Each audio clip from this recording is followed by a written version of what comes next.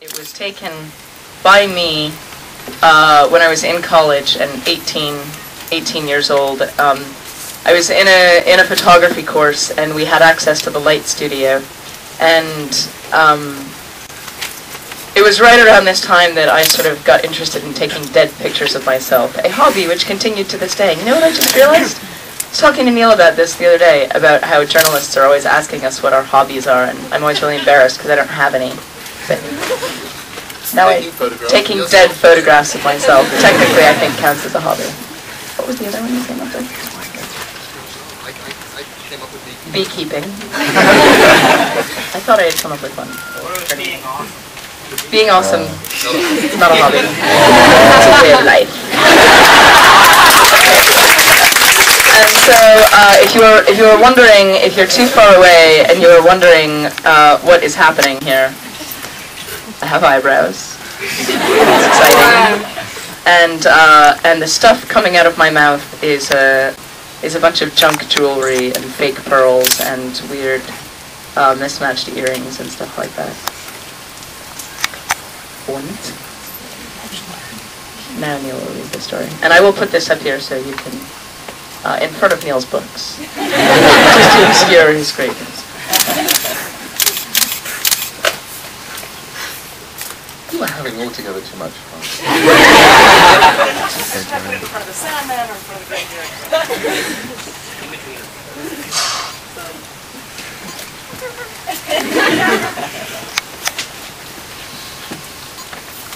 Once upon the olden times, when the trees walked and the stars danced, there was a girl whose mother died.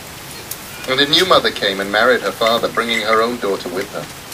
Soon enough, the father followed his first wife to the grave, leaving his daughter behind him.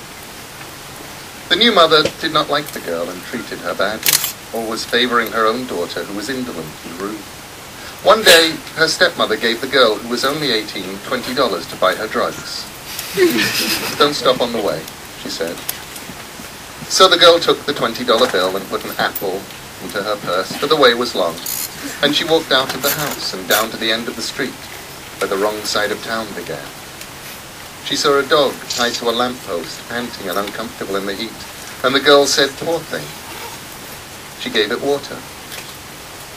The elevator was out of service.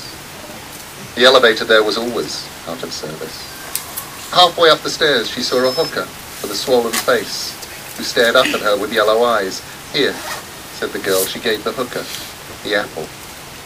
She went up to the dealer's floor and she knocked on the door 3 times. The dealer opened the door and stared at her and said nothing. She showed him the $20 bill. Then she said, "Look at the state of this place." And she bustled in. "Don't you ever clean up in here? Where are your cleaning supplies?" The dealer shrugged. Then he pointed to a closet. The girl opened it and found a broom and a rag. She filled the bathroom sink with water and she began to clean the place. When the rooms were cleaner, the girl said, "Give me the stuff for my stepmother."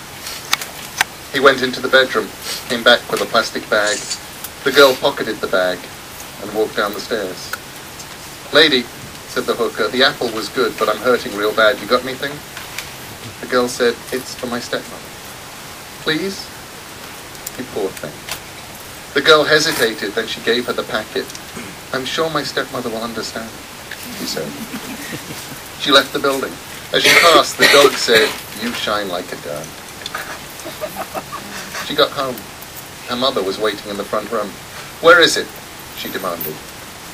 "I'm sorry," said the girl. Diamonds dropped from her lips, rattled across the floor. Her stepmother hit her. "Ow!" said the girl, a ruby-red cry of pain, and a ruby fell from her lips.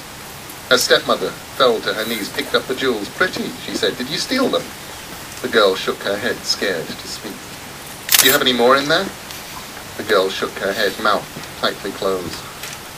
The stepmother took the girl's tender arm between her finger and her thumb and pinched as hard as she could, squeezed until the tears glistened in the girl's eyes. But she said nothing. So her stepmother locked the girl in her windowless bedroom, so she could not get away.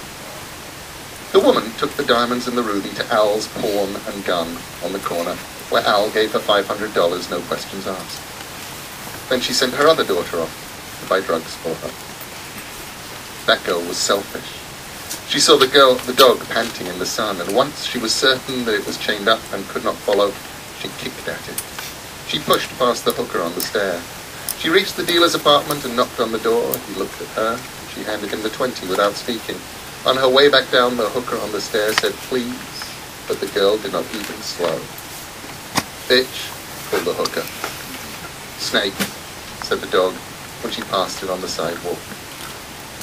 Back home, the girl took out the drugs, then opened her mouth to say "here" to her mother. A small frog, brightly coloured, slipped from her lips. It leapt from her arm to the wall, where it hung and stared at them, unblinking. "Oh my God," said the girl, "that's just disgusting." 5 more coloured tree frogs and 1 small red, black and yellow banded snake. "Black against red," said the girl, "is that poisonous?" 3 more tree frogs, a cane toad, a small blind white snake, and a baby iguana. She backed away from them. Her mother, who was not afraid of snakes or of anything, kicked at the banded snake, which bit her leg.